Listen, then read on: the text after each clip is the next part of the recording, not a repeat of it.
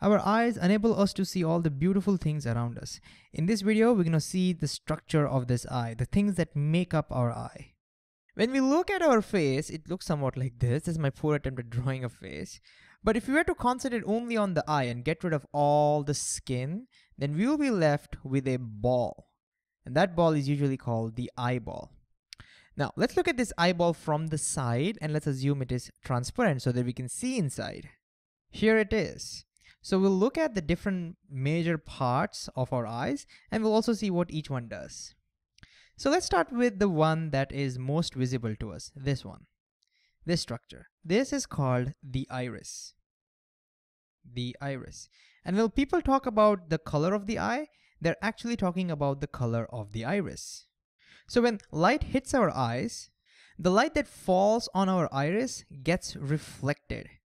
And the color of the light that gets reflected totally depends upon the pigment that makes it up. In this case, it is green. And so we would say that person has green eyes. In my case, for example, it is brown. So my iris reflects brown light. And so my eyes are brown in color. But notice our iris has a hole in its center. And that hole is also given a name. It's called the pupil. So let's just write that down somewhere over here. That hole is called the pupil.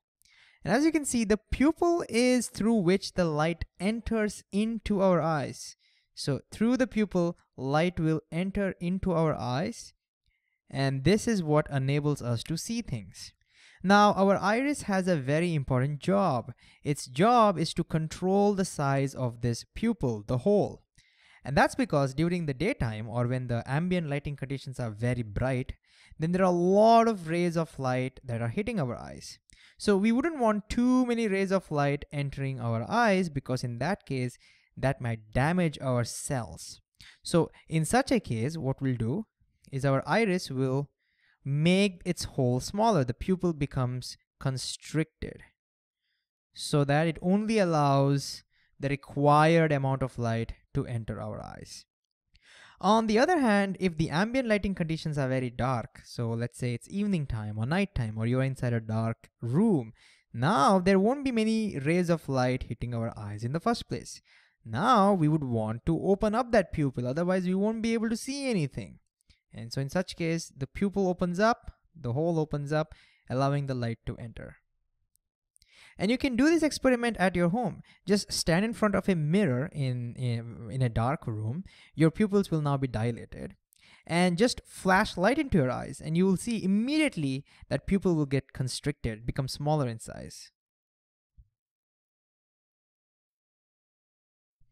All right, now let's get rid of the iris so that we can see the other parts of the eye. So now we are only seeing a section of the iris. It's the same iris with the hole in between. All right. So let's look at the other parts. This bulged part of the eye, which is in front, is called the cornea. So this is called the cornea.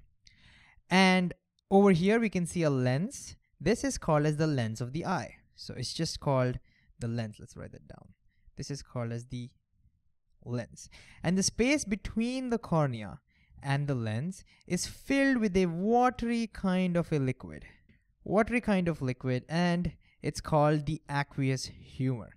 It's called aqueous because it's watery. And if you look at this carefully, we can now see that this cornea along with the aqueous humor and the lens, they're all convex shaped. So the cornea and the lens together form a converging lens system. And so whenever you want to concentrate on a specific object, their job is to make sure that the light from that object gets focused right at the back part of our eye. Because it's the back part where we have lots and lots of light sensitive cells.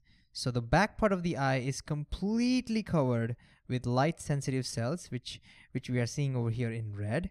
And so this whole thing is also given a name. That's called the retina. So let's write that down as well. So let's write that down. This light sensitive cell covering, cell lining is called retina. And so in order to see anything clearly, the light from that object must get focused exactly on the retina.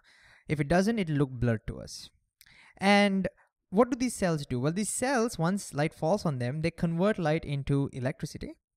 And finally, those electrical signals are carried from the retina all the way to our brain through some nerves. So there'll be some nerves that carry all these signals. The nerves will connect to all the cells of the retina, and all these electrical signals is carried to the brain. And this bundle of nerves are called optic nerves. Optic nerves. And then our brain, the command center, receives these electrical signals, does a lot of complex processing, and it's eventually able to figure out where those light rays came from, and then it constructs the image of the world around us. The whole thing is super complicated. Our brain is super complicated, but it's also pretty amazing how it's able to do all of this. And by the way, the space between the lens and the retina is filled with a jelly kind of transparent substance called the vitreous humour. The word vitreous means looks like glass or kind of like glass. Of course, it's not made of glass, it's made of organic substance. But just like glass, it is pretty transparent. So it's a jelly-like transparent material, and its job is to maintain the shape of our eyes. Without this humour, our eyes could get easily crushed under the weight of the stuff that is on top of it. So the vitreous humour is a transparent jelly-like substance. The aqueous humour is also transparent, but it's watery kind of substance.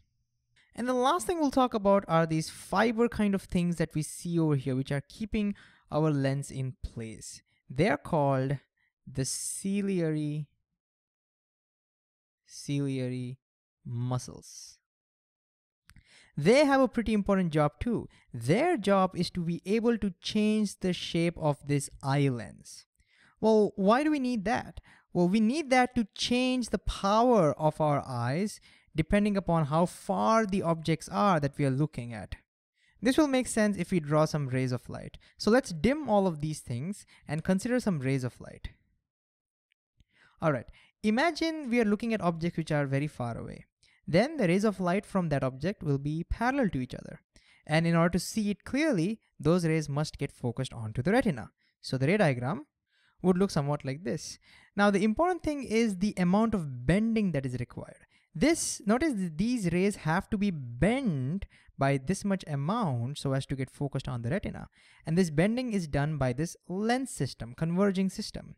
Now imagine that same object were to come closer. Again, to see it clearly, the rays of light must get focused onto the retina. So these rays will not change, but the incoming rays will now be diverging. And as a result, we will see now the required bending is higher. All right, so just concentrate on the bending when the object comes closer. Here it is. Can you see that? The required bending is more. More refraction is needed, meaning more optical power is needed. So when objects are closer, we require more optical power, more bending. And when the objects are farther away, we require less optical power, less bending. So notice our eyes should be able to change its power depending upon how far the objects are.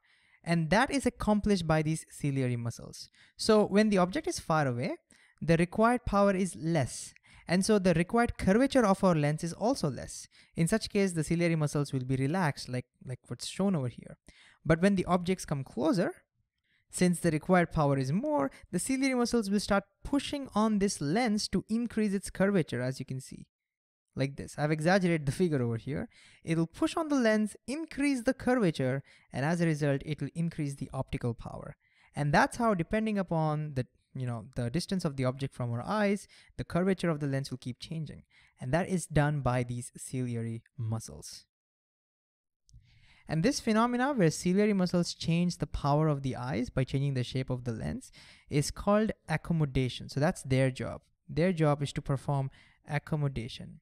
And by the way, we're going to look at accommodation in great detail in a future video. All right, so don't worry too much about this accommodation as of now. So that's pretty much it. So let's quickly summarize what we learned. We saw that the cornea, the aqueous humour, and the lens together form a converging system whose sole job is to focus rays of light onto the retina. The retina contains light-sensitive cells whose job is to convert light into electricity. These electrical signals are carried out by optic nerves. Their job is to carry the signal all the way to the brain so that the brain can process the information. The jelly-like substance, the vitreous humor, maintains the shape of our eyeball. The iris regulates the size of the pupil, which in turn regulates the amount of light that enters our eyes. And finally, the ciliary muscles regulate the power, optical power of our eyes, depending upon the viewing distance.